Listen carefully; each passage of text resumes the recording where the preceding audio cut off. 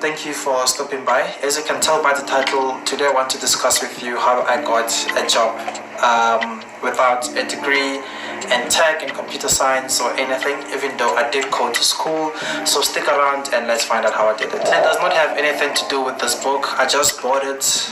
I saw the pictures inside. It has like a page with those pictures. The rest of the book is brown, but then there's some pictures that are in a white paper. Very interesting pictures. But the story has nothing to do with this, so yeah, it stays there. So it all started in matric when I joined a WhatsApp group of Africans and Indians mostly, and they were talking about all things IT. So from torrents, like sharing movie links, to discussing like basic hacking skills. It was just like an IT group that shares everything related to IT. And then from there, a friend of mine, a high school friend of mine, picked up a book at our local library in Mpumalanga, and the book was about writing basic HTML. And after he used it for some time, he told me about it, and I went to pick it up. Luckily, at that time, I had a computer that I was able to use at home. It's a computer that was used by my friends for music production. I was kind of into that then, but yeah, I still suck. So I was able to use that computer to learn, basic HTML templating. I was able to do a bit of that. And then I also jumped into Android side of things. Mind you, it was still then in like matric. I did not really finish the Android side of things. I did pause a bit because the computer was just basically too slow to handle the Android development. So I paused that and I continued with trying to do HTML side of things.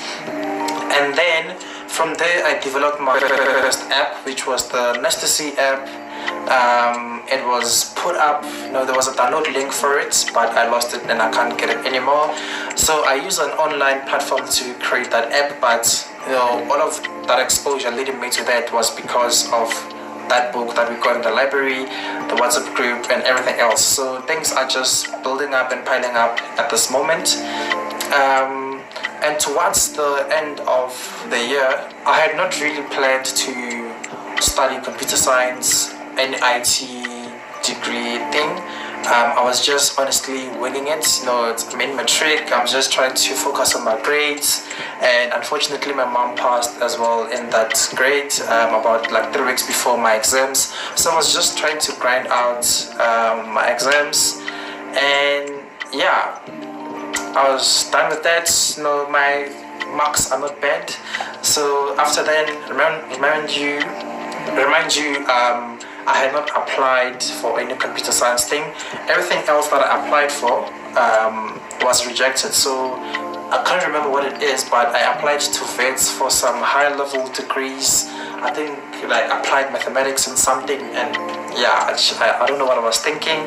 But come 2017, which was when I had basically finished my matric and I had to find a place somewhere in an institution, and I happened to find Rosebank College, who at the time was offering an IT diploma in software development.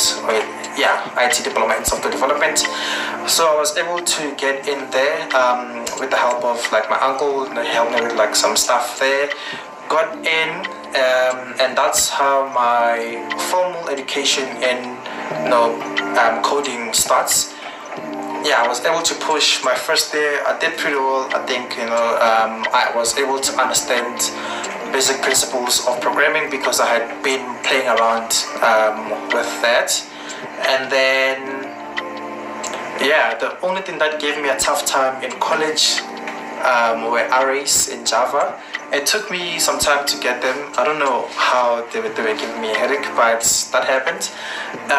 After figuring that out, things were pretty much smooth. Everything else that we were using in Java was okay for me. And then we moved on to the second year.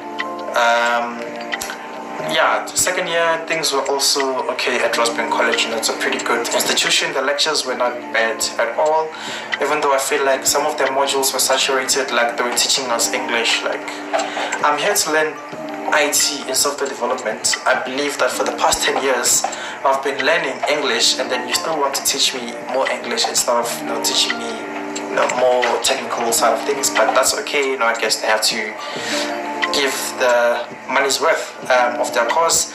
So fast forward in second year, Donald and I, who's a friend of mine, make the Taxi Math app, and then that app sort of got traction on like social media, and I started to be reckless a bit then with my spending, because the money that I had at that time, or the money that I was getting, was strictly for me paying my tuition fees every month, buying groceries, going to school, right?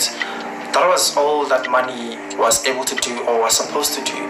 But me being me, because of this app, then I started to buy domains, to try and push it. Fast forward to third year, which is 2019, I was not able to register because I had child money in a way from my second year that was meant to be for my tuition fees. I was owing not a lot, but it was still significant to a point where I could not register.